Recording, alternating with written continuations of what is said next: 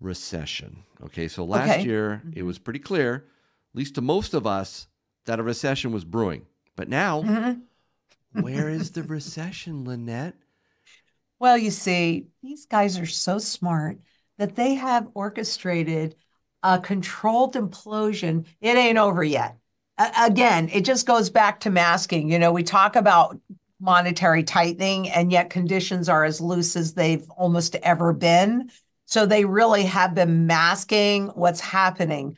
I'm pretty sure for those that are living paycheck to paycheck and are having trouble feeding their family, the recession has already hit them. Yes. And when you stop and look at all the job layoffs that are happening, and it's kind of masked, and gosh, people are spending money, except that they're spending money on necessities because those that are in that lower echelon, that's what makes this so important. That's what this community piece, that's what really makes it so important, because we have to help each other. We have to come together and bring the gifts that we have and share, because that's the most, and that's most people, that's the most vulnerable area. That's why I did the exterior of my property and food, so somebody walking by can pick a pomegranate, can pick a zucchini, can feed their children, so that they can still retain some choices and some freedoms. I think it was Einstein. I think he said, I'm not sure what the Third World War will be fought with, but the fourth will be fought with sticks and stones. Yep. Going all the way full circle. I was studying what I hear is considered the most reliable recession indicator ever. It's called the Conference Board Leading Economic Index. Whenever it flashes recession, it's coming. It's going to happen, right? It's screaming recession, Lynette. I mean, didn't Janet Yellen just go, well, the public is not just reading this inflation data right. They should feel so much more comfortable. Yeah, it's our fault. Are you flipping kidding me? Right. I mean, what do we know? You know, just we're the ones that go to the grocery store and buy stuff, and go to the gas pump and buy stuff, and have to pay for medical and insurance and education and all of these. I'm pretty sure she's very removed from it. I don't think it's the public that's got it wrong. I think that it's that nominal confusion, the stock market going up while the value of the currency goes down, and ultimately away completely when confidence is lost. Yeah. So last year, we had a huge concern that our banking institutions were in trouble, especially those smaller, not too big to fail, non-globally systemic important regional banks, right? Those banks especially. And the Fed came in and they rescued them. They backstopped all the depositors' money. And they called it, I think it was called the Bank Term Funding Program, right? Is that right? Bank Term Funding Program. But right? I think, facility. Yeah, something like that. Yes, something that like ends.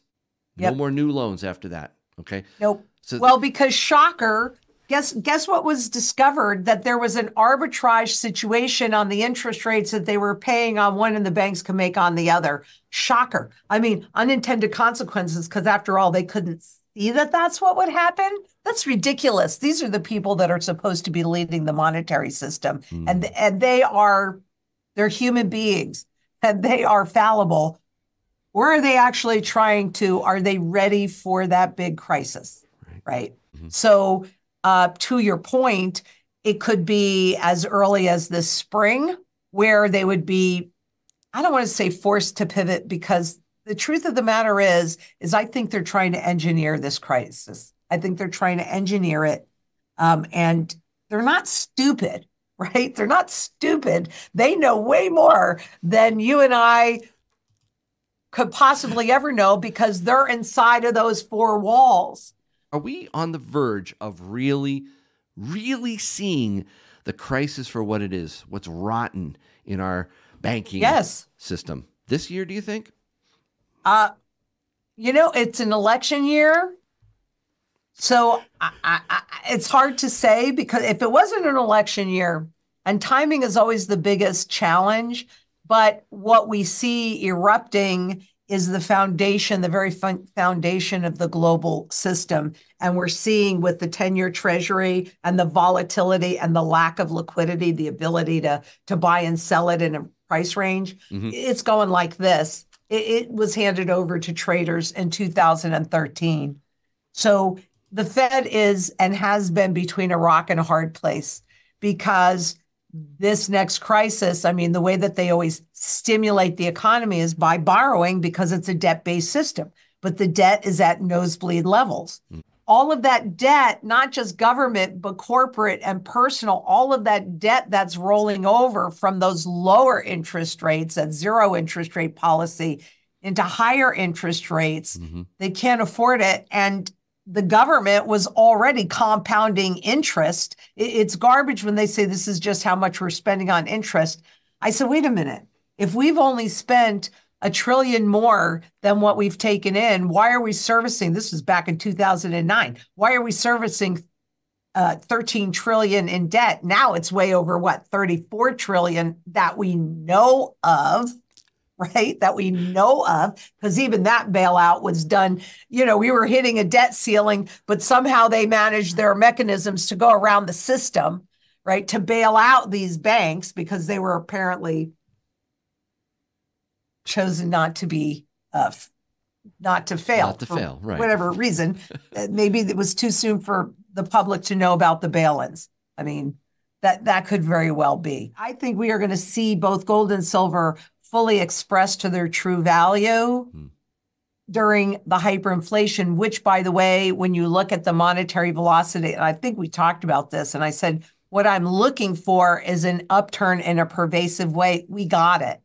So I am really convinced that we have already started in that hyperinflationary trajectory. That's when the government steps in and tries to regain that confidence with gold. Look at Zimbabwe. Zimbabwe is just a fabulous, fabulous example of what it typically looks like. So what, a year or so ago, they came out with a 1 ounce gold coin, which you can afford that, just the upper echelon, right?